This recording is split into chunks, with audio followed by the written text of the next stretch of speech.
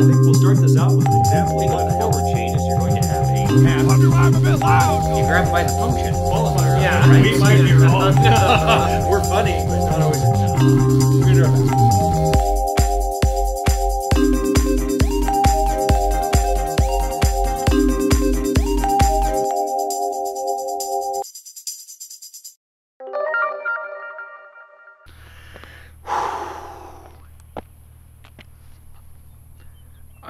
Trying to figure out the best way to explain about how reinforcement kind of gets going, right? And what makes something reinforcing in and to itself. And there's a lot to this, folks. We could talk for we could talk for a while about how to establish a reinforcer. We can get into classical conditioning. We have primary reinforcer, secondary reinforcer, all that stuff. But that's not where I want to go with this. I really. Sorry, it's just a little warm. Getting distracted. But I really want to get into the concept of motivation.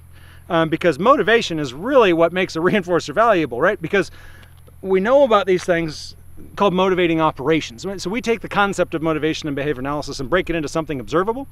So as we break it into something observable, as we break it into something observable, we run into the concept of motivating operations. And motivating operations are really events, stimuli in your world, events that happen to you that make certain other stimuli reinforcing or not reinforcing for that matter.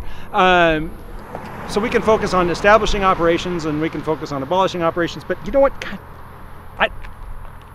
God, folks, I'm sorry, it's 100 degrees out here. In fact, my wrist tells me it's 100, well, not quite, it's close to 100 degrees out here. Don't look too closely, you'll find out why. It's the hair. And anyway, I'm done. I have had enough of the videos. I'm done. I'm out of here. See ya. Hey! What? What do you want? You gotta finish the lecture! Why would I do that? Oh, you are an ass! I have water? You want, on a day like today, you think water's gonna be reinforcing?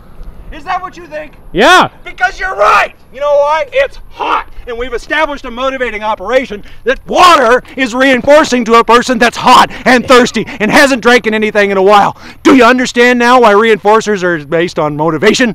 Because if you establish the contingencies correctly, if you establish the environmental stimuli appropriately, and you engage in he's not even giving me the water yet. If you engage in appropriate motivation. Lecture, then water. Oh, you contingency wielding. Anyway, so just because he's a behavior analyst doesn't mean he can reinforce. It does mean he can reinforce me, folks. I need to calm down because he's probably going to start worrying about my magnitude before too long. Anyway, the point is, by running in temperatures like this, it probably genuinely establishes water as a motivating operation, or the water becomes, the thirsty, the experience of hot and dry and cold, and then I'm even out of words because I need the water so bad. So it would probably really reinforce me to continue on with my lecture if you gave me a little bit of water, because I think my behavior is getting a little weak. Thank you, sir. Much appreciated for hanging on to the I'm gonna die. Much appreciated for hanging on to the water while I give my pseudo life for behavior beast lectures and trying to demonstrate what motivating operations are all about. So keep that in mind with anything. You deprive people of certain stimuli, and guess what? You probably established a motivating operation. Oh my gosh, hear that? You probably created an establishing operation. You established the effectiveness of a reinforcer by depriving of it, or putting somebody like me with hair like that in temperatures and sun like this and then making me go run. Probably establishes the value of this stimulus as a reinforcer. So reinforcement ain't gonna happen without some motivation, folks. Motivation is stimuli. Exposure to stimuli, repeated exposure or deprivation or whatever. There's all sorts of different things to it. You have to watch lectures on that too.